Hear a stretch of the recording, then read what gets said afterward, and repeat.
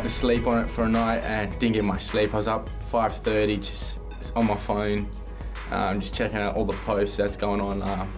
Is West Coast going to get Bobby? I was like, I could be somewhere else here, could be moving interstate. Then West Coast didn't pick up Bobby and I was like, okay, I might be staying in WA then. And there's a bid for Jarrod Cameron. Is it? That's Charlie's. There we go, Charlie's brother. That was a long 5 minutes when my name popped up, Brisbane Lions, Jarrod Cameron, and West Coast tried to match the bid, so I was just waiting and I was just, I was just nervous to wait, so I just sat back.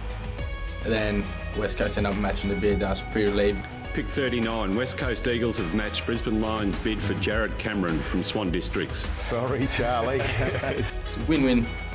Probably just like make a name for myself. Like if I wouldn't played in Brisbane, I'd be Charlie Cameron's little brother, where here I can make a name for myself.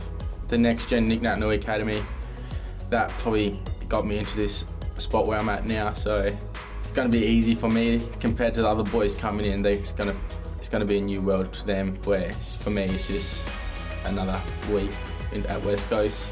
Yeah, hopefully probably start off my career as a small forward, just stay there, then probably try to work up in the midfield. I like to be more bit versatile to my game, so to change it up, like the mindset. Yeah, if it wasn't for Mum moving down, I just probably wouldn't have anywhere to live. Probably just be living with a mate, but for her sacrifice to move down and getting a new job, I appreciate what she's done for me. Yeah, it's a pretty exciting time to come to the club and pumped up. Yeah, can't wait to get started.